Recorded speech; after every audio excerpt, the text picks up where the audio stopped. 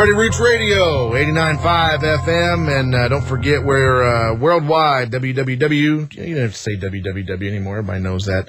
WGRN.net is our web address, and joined in studio here by Ian and Trinka from Omnibus 11.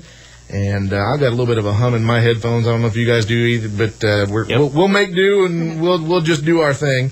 So you guys are the first ones in our local artist spotlight, man. Excellent. Yeah. We feel honored. We kind of tinkered with the idea of doing that, and we got you guys, and then I don't know if you know Splitface, local musician. He's coming in next week, and then Jeff Chapman's coming in October 1st. So cool. 3 right in a row, but we're glad to have Omnibus 11 here. So you guys introduce yourselves and explain what you do within the group and whatever else you want us to know. I'm Trinka. I just sing. Just sing. No big deal. She likes to say that, and I'm Ian. I do instrumentation, backing vocals, and all general-purpose noise, basically. He does everything else. Everything else? Yeah. Awesome. So there's only 2 of us, so it's got to be split up somehow. Sure. I'll have you guys scoot up just a little bit closer to your microphones there. No, it's not...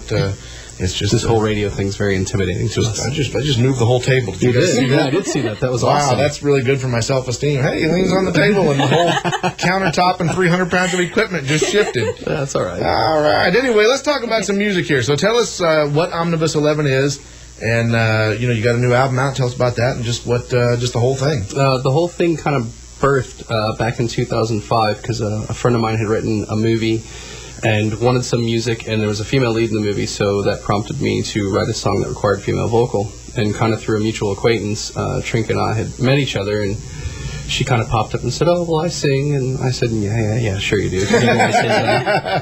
And then this opportunity to do this song for this film came up, and she actually sang for me over the phone, which I thought was really gutsy. No reverb, no nothing, just over the phone through the little mic in the phone or whatever, and she sounded really good. And then she came over and we talked, and she kind of played me some stuff that she had done previously with other people, and then we did the one song, and we were really pleased with it. And so I think we just at that point kind of said, we should probably explore this a little farther. Yeah, I actually played for him some of the jingles that I recorded here when I was going to Greenville for a studio singing class with Dr. Michael Johnson. All right. Back in the day. Mm-hmm. Well, good. That was actually, personally, that was the biggest thing I wanted to ask you was how you guys found each other, because Trinka and her husband I helped out at church and youth group and stuff and knew them through that, and I knew Ian from my college days. You were kind of a fixture here, and all of the lunacy we were all a part of. And so I just thought, how did those two worlds kind of come together? Is that my legacy? Former fixture of Greenville College? Not even like a student. That's fair enough. I meant that as a compliment. I knew you through Greenville College, and I didn't think you went here. So no, actually, I pondered with the idea of going here, and it never happened. So, but anyway, she worked at one of the local video stores, and I would just go in there, and like there was this cat that I knew who worked there, and him and I would gab about music, and that's kind of how we met. Basically, was through him. So I guess credit goes to Steven for that much. So, and then beyond that, we just kind of kept moving forward. So this album was kind of a slow process, wouldn't you say? Well, Painfully? the whole thing was slow, but the actual recording of it, that was pretty quick. Yeah. No, that's true. That's true. It was kind of a lot of ebb and flow to the making of this record. But thankfully, Trinka is graced with a lot of patience, and so anyway, so we just kind of soldiered on and eventually spit this record out, basically. So sure. Now we're already writing for the next one. Tell me about the recording of this record. I know you have kind of a home studio where you do a lot of your stuff. And how did this project happen? How do you mean exactly? Well, I mean, it was all just recorded in your living room, or did you guys get together and do writing sessions? And oh, I got you. Basically, I would write the stuff at home, and then I would make a demo of it with me singing it. And then sometimes, because it was written, or I was attempting to write for her higher vocal range, being a female, I would do like a really bad Prince impersonation or something. It was awesome. Yeah, just trying to get the idea across, And so I would send those to her, and she just kind of dwelled on them for some time, and I sent her the lyrics and everything, and she came out, and she tracked incredibly quickly. But you had some, a fair amount of time to digest what I'd sent you and stuff, and she came out, and the cool thing about working with her is, I can just call out characters or moods, and kind of, because of her drama background, she can just really immediately snap into that kind of headspace and deliver whatever particular vocal needs, so So she's a lot of fun to work with in that regards. But yeah, we did it at my house basically, in the dining room, and back in my bedroom. I had a rig back there at that point, and that's where the whole thing was done. So I've had a couple people ask me like, "Oh, what studio did you do this in?" Arjuna's sound room. It was in a bedroom, recorded in 2 nights. Baird bedroom. Her vocals actually for the whole record were done in 2 days, 2 nights actually. Cool. So.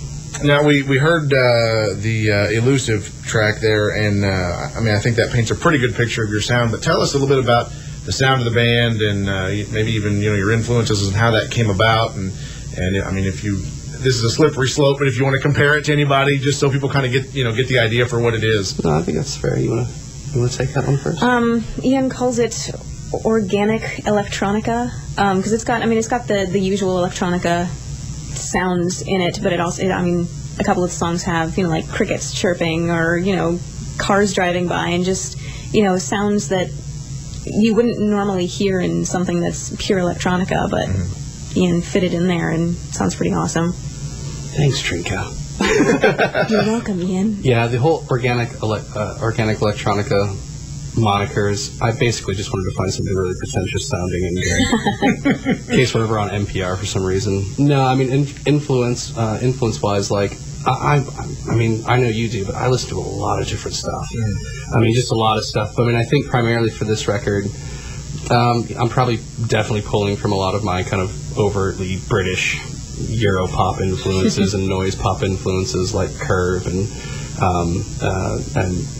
well, we've both recently really gotten hooked on the Ting Tings and, just different stuff like that. I think we like stuff that kind of always has a sense of motion to it. It's always kind of moving forward, but we didn't want to fall into the pitfall that a lot of electronically based records fall into, which is it's all the same groove, or it's the same mood, or it's the same batch of sounds. And we really, even though it is based as an electronic record, there is live instrumentation at times, there are guitars, there are things happening at times, and we just really wanted the thing to be like a melding of, the real and the unreal, basically, and stick those things together with, and try to get some good hooks, try to get some things that stick with people, but still have a lot of ear candy. So a friend of mine said listening to this record on headphones is almost a nauseating experience because it moves around so much, and there's so much play with like the stereo field and whatnot. And so I take that as a compliment personally. Absolutely, yeah. Well, and I want to compliment you guys.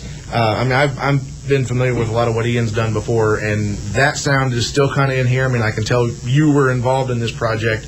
And obviously the base of this radio show is roots music, so that's kind of my particular taste. And I do like some, I guess, electronica or those kind of things, but it's generally a single or two, and I can kind of sit through about that much of it, and then I'm done. Like you said, the album after a while, it's just too much. And I listen to this, and there's different depths and different kind of textures and feels, and it's organic electronica. Thanks, man. Absolutely. I'm glad that stuck with you. It did. It did. Yeah. One thing I'd like to say is just that we wanted to make a record. A lot of people today are making a collection of singles, or it's not even a collection of singles. Sometimes they just drop whatever single. And you're about the same age that I am. We grew up listening to records. Right. We remember a time before MTV where you stare at the liner notes for hours on end. Drop it back on the turntable over and over again, and I miss that in music. I like listening to an album from start to finish, and that's what this record was sort of designed to be. It was kind of a journey of a record, basically, as ridiculous as that might sound, but it was supposed to be something that touched on a lot of different things in a lot of different areas and a lot of different ideas, but keeps moving forward, kind of like a movie in a way. I think I think we intended it to be a rather visual album. So if that makes any sense to anyone out there. It did to me. I'm the weird guy.